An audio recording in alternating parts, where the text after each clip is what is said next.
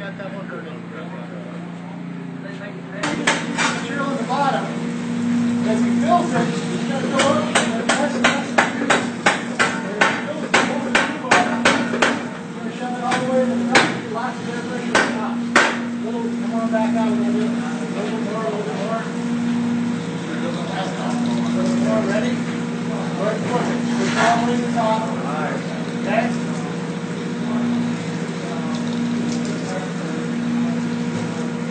That's all we can do. Okay, come on down. Come on down. Close it up. Ready?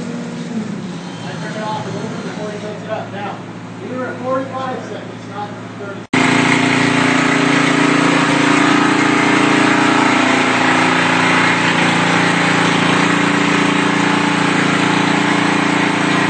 Owens Corning, training certification class.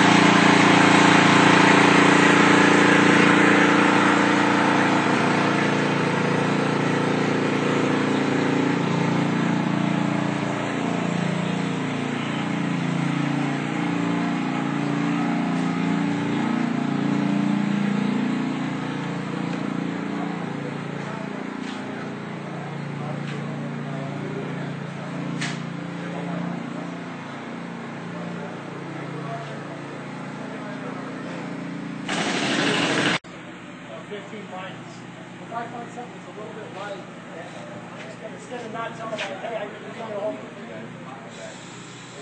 just put 1.5 minus. That's usually how we do it. Okay? Test right here. Perfect. Right?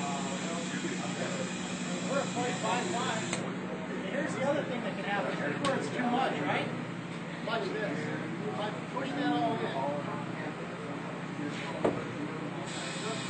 it acts like there's no insulation. Well, clearly there was even too much there. So when you room it in with that push room, you want to test the R value before you push it in with the room. Okay? I only do this a couple times on the average job.